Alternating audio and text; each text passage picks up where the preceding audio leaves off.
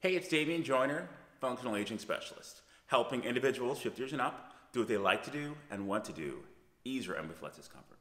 Just a reminder today, I'm going to show you some examples of options for movement. There are always options for movement to make it easier or harder. The sweet spot is where your form isn't suffering, but you're still challenged. All right, so here's some different examples of exercise called a dead bug that Ruth is doing. This is what I call a breathing dead bug. So you see her knees are right above her hips, great angle there around her knees. Her wrists right above her shoulders. She's breathing in through her belly into the floor, engaging her core the whole time. This is great also to help protect your back. Your lower back is against the ground the whole time. Now Ruth is removing one limb at a time, forcing herself to keep all the rest of the limbs from moving.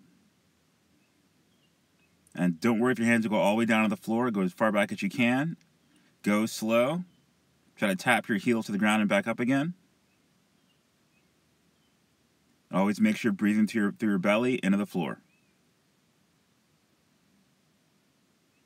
Slower is harder. So now she's doing a variation of the breathing dead bug. So her hands are not moving, but she's holding a weight above her head, and her legs are moving one limb at a time. And so she's forcing herself to keep that weight right above her head and not moving anywhere. Of course, you can, depend on what kind of weight you have, you also can move that weight too, back behind your head, but right now she's holding it straight up. Of course, engaging her core, breathing from her belly into the floor, and nice and slow tapping out those heels. So don't forget, there's always an option for different movements. You want to make it easier or harder, but again, you want to hit that sweet spot where your form isn't suffering, but you're still challenged at the same time.